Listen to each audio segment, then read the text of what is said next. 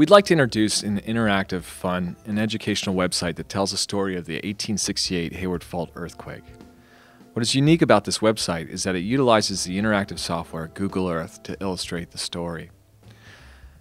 Looking at the website describes the significance of geologic features and allows the reader to download a collection of geologic data into Google Earth for further viewing and examination.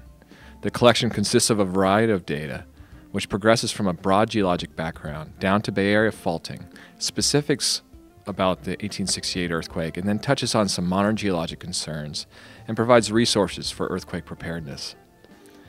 This is just one of several Google Earth products that the USGS provides to the public and is intended to educate people not only about the 1868 earthquake, but also just why earthquakes occur in the Bay Area.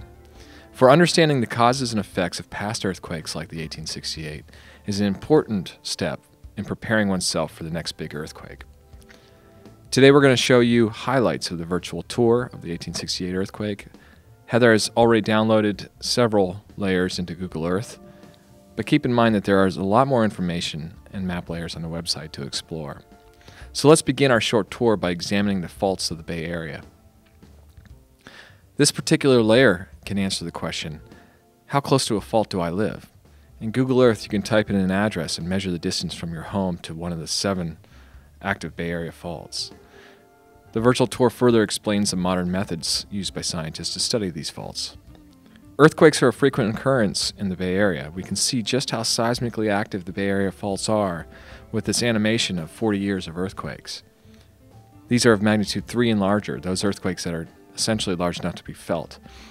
Notice how the earthquakes highlight the faults, and also notice the areas that lacking earthquakes and segments of the faults where there's swarms of earthquakes, like the 1989 Loma Prieta sequence that will be coming in to view in a moment. There. What is clear from the data layer, from this data layer, is that earthquakes are a fact of life in the Bay Area, and future earthquakes, both small and large, are inevitable. On the subject of past earthquakes, let's talk about the 1868 earthquake. What was the Bay Area like in 1868? This data layer helps paint the picture of the sparsely populated Bay Area in 1868. In yellow are the major transportation conduits of the time. It was very different than today. Only 260,000 people lived in the Bay Area compared to 7 million people today. On the morning of October 21st, 1868, the Hayward Fault revealed itself in a big way. A magnitude 6.8 earthquake ruptured nearly 30 miles of its trace through what was mostly ranch land at the time. Shaking from the earthquake was most intense near the fault rupture, but it was felt throughout the region. We know this from historic photographs and written accounts. Scientists have used historic photos and accounts to produce this map depicting shaking intensity from the earthquake. Notice the broad extent of shaking, of strong shaking throughout the region. We call this map a shake map, and this particular shake map is important in that it illustrates the amount of shaking that the Hayward Fault once produced and what we may experience in the future. As I said before, damage from this earthquake is documented in photographs and written accounts. We have relocated a collection of photographs and written accounts to the original location and the photographs to their original perspective in which they were taken.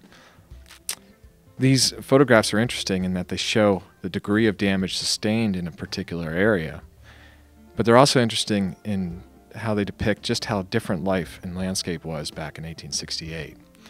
So we'll zoom in now to an area which experienced some of the heaviest shaking intensity in Hayward and examine a flour mill which was completely tipped over by the main shock of the earthquake.